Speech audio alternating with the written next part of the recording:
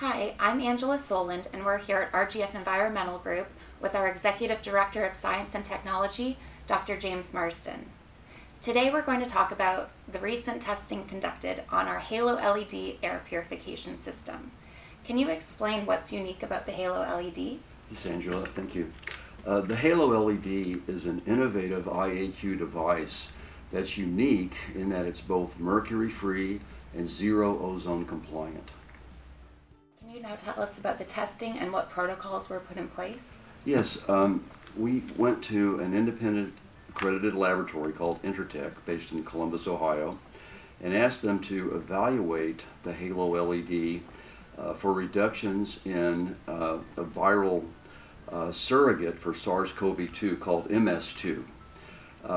And they set up a controlled study where they had a large test chamber, 10 by 10 by 10 or 1,000 cubic feet, in which they nebulized or aerosolized the virus into the chamber and evaluated the reductions associated with the treatment using the Halo LED treatment.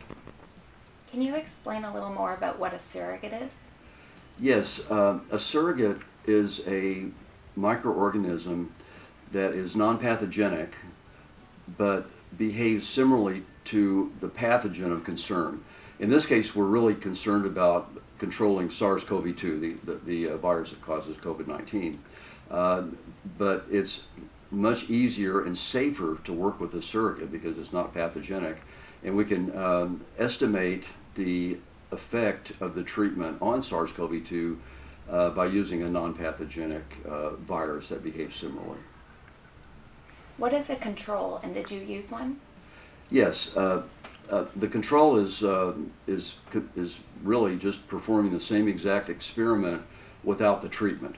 So in the same chamber that we use for evaluating the Halo LED, we aerosolized the MS2 virus exactly the same way and measured the natural decay that occurred over a 2-hour period. What were the test results? The Halo LED was very effective at reducing the MS2 in the controlled chamber. More than 99.9% of the virus was inactivated over the 2-hour period of the test. Are you planning on sharing these results with the CDC and other health organizations? Yes, in fact, I emailed a contact at the CDC yesterday, and we'll follow up with a discussion about these results because they are quite significant. Also EPA. Okay. Right, and EPA, by the way, they're conducting similar studies, and they're also using the surrogate MS2. That's one of the reasons we selected it. What are RGF's plans for future testing? We have already begun testing the Halo LED at the University of Georgia. This time we're using a bacteria, not a virus. The bacteria is E. coli, and the test will be similar in that we'll measure the reductions in E. coli over time using the Halo LED. Great, thank you very much. Thank you, Angela.